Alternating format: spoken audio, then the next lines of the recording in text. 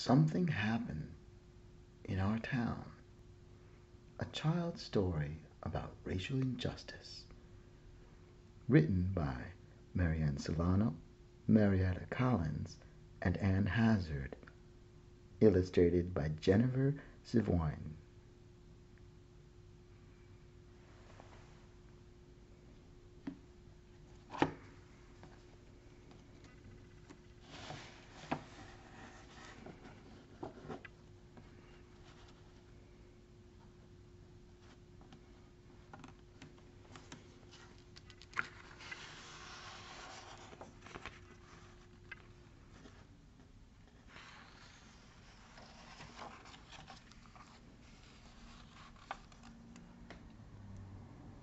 Something bad happened in our town.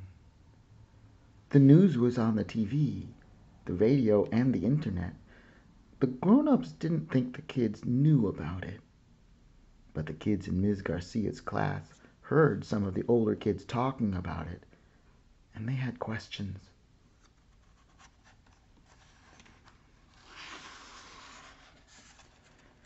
After school, Emma asked her mother, "Why did the police shoot that man?" "It was a mistake," said her mother. "I feel sad for the man and his family." "Yes, the police thought he had a gun," said her father. "It wasn't a mistake," said her sister Liz. "The cops shot him because he was black." Emma was confused. "He is brown, not black," she said. "Some people who are black have dark brown skin, and some have light brown skin," Emma's father explained. "Black usually means African American. Most of their ancestors were brought here from Africa as slaves."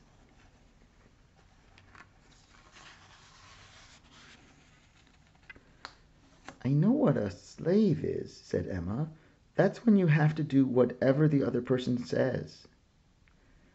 Yes, slaves had to do whatever white people told them to do. Even after slavery ended, white people didn't let black people live where they wanted, go to school with white people, or vote. Who are white people? White people came here from places in Europe or Russia or other countries. We are white, even though our skin is light tan.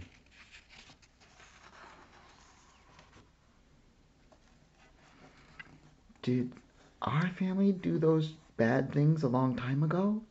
asked Emma. "Yes," answered her mother. "Back then, many white people thought, that they were better than black people, even though it wasn't true." Liz added, "Some white people still think most black men and boys are dangerous, even though they're not." "Was the man that got shot dangerous?" asked Emma. "No," her mother said. "Shooting him was a mistake. It was a mistake that is part of a pattern." "Like the pattern on my blanket?" Emma asked. "Yes, but this pattern is being nice to white people and mean to black people. It's an unfair pattern."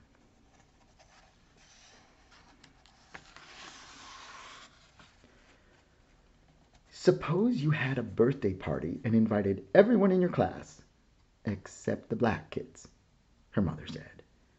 "How would the black kids feel?" "They would be sad," Emma said, "or mad." "And you would be missing out because you never know who is going to be your best friend," said Liz. "And you can help others to be fair," said her mother. "Like telling Anna to stop teasing Ling about her name?" asked Emma. Her mother gave her a hug. "Yes, just like that."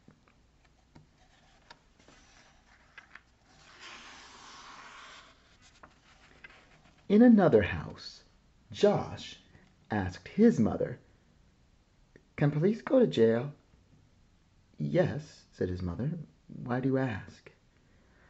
That white policeman who shot the black man, said Josh. Will he go to jail? What he did was wrong, said his mother.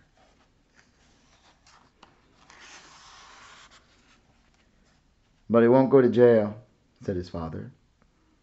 Why not? Asked Josh. Cops stick up for each other, said Josh's brother Malcolm, and they don't like black men. Josh was confused. Why not? Some police are black. You're right, said his mother. Uncle James is a police officer, and so is my friend Kenya. There are many cops, black and white, who make good choices, said his father. But we can't always count on them to do what's right.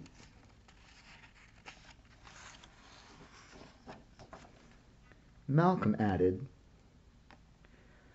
I could get stopped by the police just because I'm black, even if I don't do anything wrong.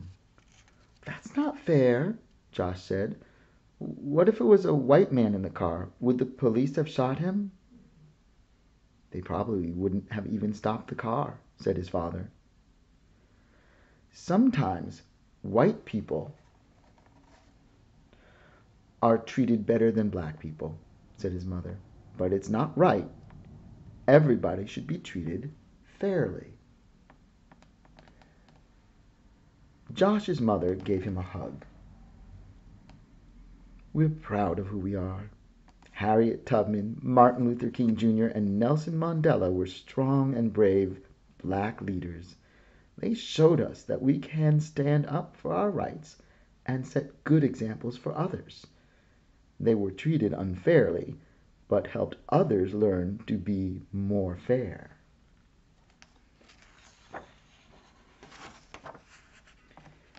Some people haven't learned yet, said his father angrily.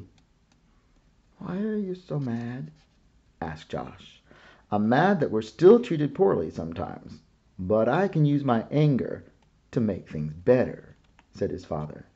Black people have a lot of power if we work together to make changes.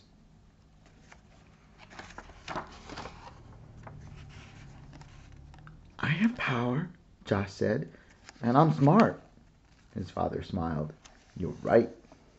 His mother added, and you can change people's hearts by sticking up for someone who is not treated fairly. Like how Malcolm sticks up for me when the kids tease me about my glasses, Josh asked. He tells them to step off.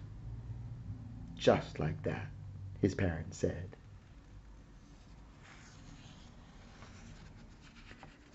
The next day, a new kid joined Emma and Josh's class.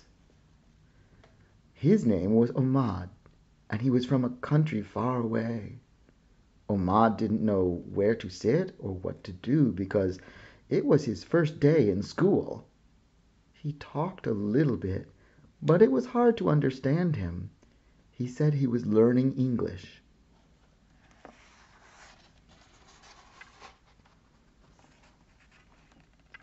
After lunch, the class went outside to play soccer.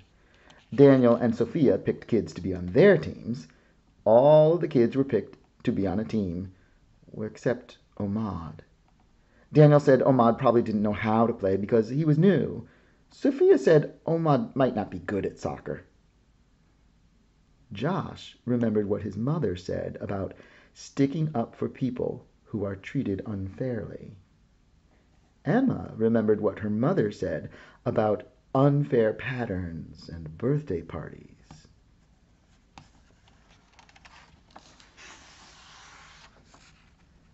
All of a sudden, Ahmad wasn't alone. Emma and Josh were leading him to their team. We have enough kids on our team, Daniel said. We don't need him. But Josh was ready. Step off, he said. He's playing.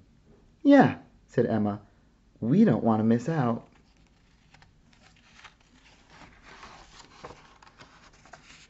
And just like that, Emma and Josh gained a new friend and started a better pattern in their school.